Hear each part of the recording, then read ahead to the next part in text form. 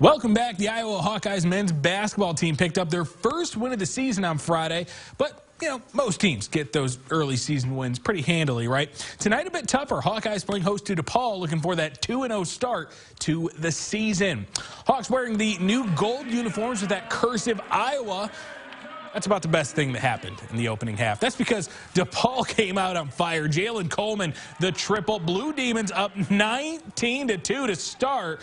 Ryan Kreiner, the only really good part of the first half. 11 points and 7 rebounds through the first 20 minutes, where Iowa had 20 turnovers in that first half as well, leading to a DePaul flush on this one. They led 53-30 at the break.